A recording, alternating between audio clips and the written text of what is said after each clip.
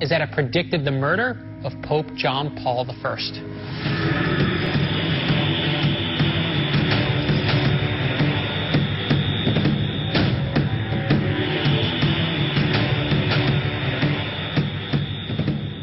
What can you tell us about the third prophecy of Fatima? It's a dramatic prophecy. It has to do with a very dramatic war scene in which there's a city which has been bombed beyond recognition on a hill. There's a bishop in white who's going through the city, seeing cadavers all over the place. He's praying for them. He goes up the hill, and beneath a cross, he's assassinated. He's killed by arrows and by bullets.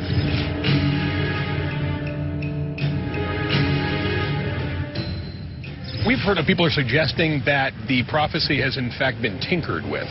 Well, people have scanned very closely what has been said in the past regarding the prophecies, and they've been writing down the dates of when a document was consigned, when it was carried to the Pope, when it was returned, when it was in a particular place. And when they put all these little pieces of information together, which aren't very many, but nonetheless it seemed to come up with a question mark, and so they're wondering what has been kept back. Why would the Vatican do that? Well, there is a school of thought that looks at the missing third part of the prophecy as having to do with dissension within the church, and specifically within the hierarchy. Sort of there's corruption in the ranks of the church, that Freemasons are involved, and so their idea is they don't want to divulge it, and as it were, put the Virgin Mary on the stand against the hierarchy of the church. This is an interesting problem for the church. If a person steps up and accuses the Vatican of corruption, then it's one guy's word against the cardinals, bishops, and pope. But if it's written in the Fatima prophecies, suddenly it's the Pope's word against the Virgin Mary's, and nobody wants that fight. Whether or not you believe that the Virgin Mary appeared to 3 shepherd children isn't the issue here. The minute the Vatican deems visions worthy of belief, it's the content of the prophecies that matters. The first prophecy was read by some as a foretelling of the First World War, and it appeared to be accurate. The second prophecy was interpreted to mean the return of Christianity to Russia, and that too came to pass. With that sort of batting average, it's no wonder there was so much anticipation surrounding the release of the third prophecy in the year 2000. It was believed for a long time that the Fatima prophecy was written on one sheet of paper that consisted of about 25 lines of print. What was published in the year 2000 is one sheet of paper, but it's been folded over, so there are actually 4 sides of print, and you have about over 60 lines of script by Sister Lucia. Now, another thing that comes to light is that Lucia wants the secret to be revealed in 1960. She's very adamant. She says the Virgin Mary wants the secret revealed in 1960, and John the 23rd doesn't do it. He passes, and it's not really known why he passes. He never really articulates why. Wow. Sister Lucia, the nun who received the prophecies, wrote down the third prophecy in a 1-page letter to her bishop, which was seen by several witnesses. However, when the Vatican released the third prophecy, it was not in the form of a letter, and it was 4 pages, not 1. Skeptics claim the Vatican was presenting something of their own creation in place of the real prophecy. People have speculated widely about it, and so we have different theories. What is the third prophecy about? So the first one really had to do with unbelief in the hierarchy of the church, that you have them using the considerable resources of the church for their own ends and not for the good of the people of God. Some people read the third prophecy as pertaining to John Paul I. The text of the third prophecy, released in the year 2000, reads as follows. The Holy Father passed through a big city, half in ruins and half trembling with halting step. Afflicted with pain and sorrow, he prayed for the souls of the corpses he met on his way. Having reached the top of the mountain, on his knees at the foot of the big cross, he was killed by a group of soldiers who fired bullets and arrows at him. People read the city half in ruins as the Vatican divided. John Paul I ascended to the top of the mountain when he reached the highest office of Pope, and he was soon killed, leaving a trail of corpses in his wake. The year before he became Pope, Pope John Paul I made a pilgrimage to Fatima, and he had an audience with Sister Lucia, which lasted for a couple of hours. Now, after that, he went on vacation eventually with his brother, with other people, and they say that he was very troubled. They don't know exactly what she said to him, but his brother Eduardo said that he was troubled by what Sister Lucia had said. Pope John Paul I was elected in 1978. He was Pope only for 33 days, and then in mysterious circumstances, his death came to pass. Sister Lucia lived to be 98 years old, but we'll never know her full side of the story because, like the nun who found the dead pope, the church gave her a vow of silence. But the church wasn't the first group who tried to repress Lucia's message.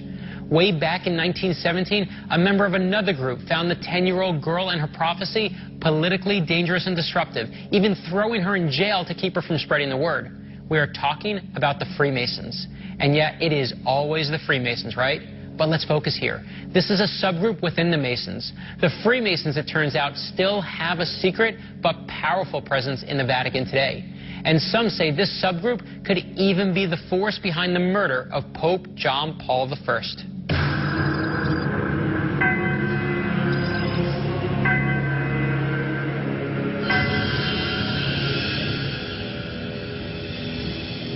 We've been looking into the death of John Paul I, the Pope who served only 33 days. Can you tell us a little bit about the circumstances? He was in his apartments just up there on the top floor, second window in. His assistant, Sister Vincenza, takes him his usual morning cup of coffee. Around about 4:30, 5 o'clock, leaves the coffee there.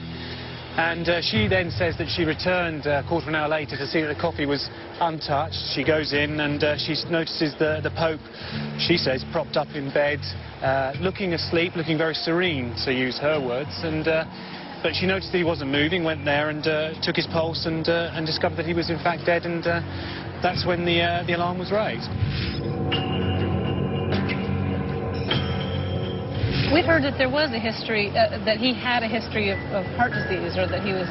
He was actually quite a fit man. He was very healthy. He was in the peak physical condition. Even his brother said the same thing shortly after his death, that they were in fact rather surprised that it was put down as a heart attack, because there was no history of heart attack in the family. At that time, there was a lot of investigation into the Vatican. There was rumours that senior members were Freemasons. And he was going to name and shame these people, and it would create a furore in the Vatican. Everybody loves the Freemasons, right? The Freemasons are one of the world's oldest and largest fraternities, an ancient brotherhood steeped in secrecy. Formed during the Middle Ages, their distinguished members have included everyone from Winston Churchill to J. Edgar Hoover to Harry Houdini to 14 different U.S. presidents. But before you start thinking that the Freemasons are out to eat your babies, let's realize that not every Freemason is an evil mastermind.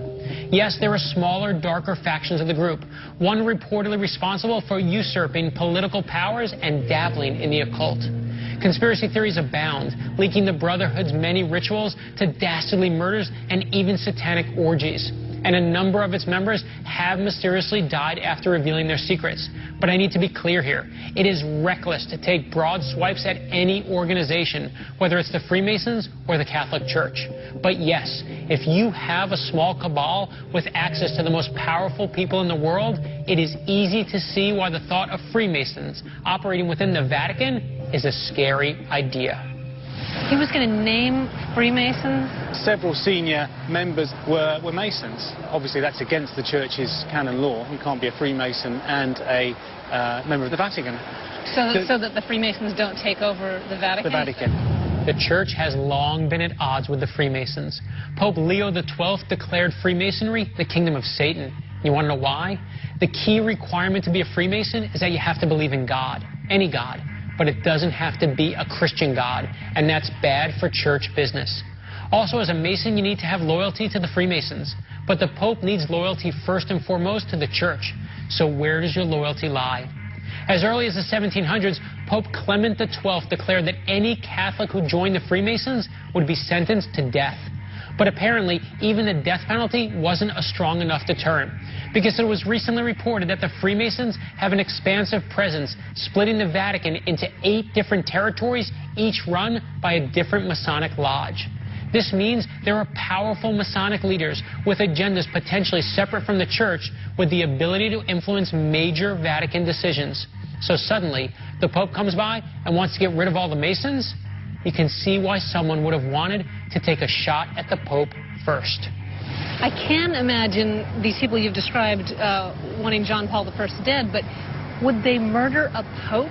I mean, wouldn't they be frightened of what would happen to them? Because it's the Vatican, no external investigation was ever really carried out. You don't do an autopsy on a Pope. you see. You don't do an autopsy on a Pope ever? Pope. And anyone wanting to get rid of the Pope would know that they don't normally do an autopsy, so Absolutely. in a way they get away scot-free. Yeah, and also the whole apartment was cleared up very quickly. Embalmers were called within 5 hours of his death. The domestic staff came in and wiped away every trace. I mean, I've spoken to people who've said it was as if John Paul I was erased very quickly from Vatican history. You've got one of the most powerful men in the world has been found dead. No investigation. Within 5 hours, he's getting embalmed. Certainly, a lot of questions still unanswered. But it's intriguing because within a few months of Pope John Paul I dying, prosecutors, investigating magistrates are also found murdered. Wait, what? The people who were looking into this were murdered as well? The prosecutors, the Italian prosecutors who were looking into it were also found murdered. An investigative journalist was also found murdered as well. It's all very, very murky. And the key issue is the death of Pope John Paul I. It sounds like he's just the first domino to fall in a huge string of dominoes. Yes. So when you put all these things together, it does sound like a possible recipe for murder. I think very definitely. I'm going to say, it's a huge scandal. It would have been like an atomic bomb for the Vatican. The Freemasons inside the Vatican definitely had the access and the resources to cover up the murder of a pope. But we still need to answer one vital question. What exactly was their motive? And to find motive, the first thing you have to do is follow the money.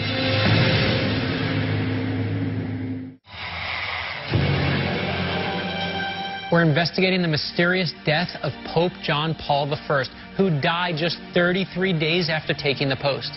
In fact, many people believe that the Pope didn't die of natural causes, but may have been the victim of a murder perpetrated by the Vatican itself. But could the Vatican really be involved in something as nefarious as murder? We're learning murder may just be the tip of the iceberg. We've been looking into the death of Pope John Paul I. One of the things that keeps coming up is the Freemasons. Do you believe that anyone would have wanted the Pope dead? Perhaps the motivation would be that John Paul I wanted to reform the Vatican Bank, change the way things were done, and fire some people.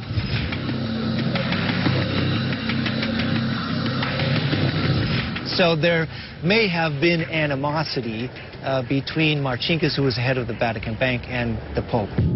Paul Marcinkus was a rough-and-tumble American archbishop who was in charge of the Vatican Bank. The Vatican Bank was never meant to turn a profit. Any surplus was supposed to be used for religion or charity. But Marcinkus had some suspicious associations.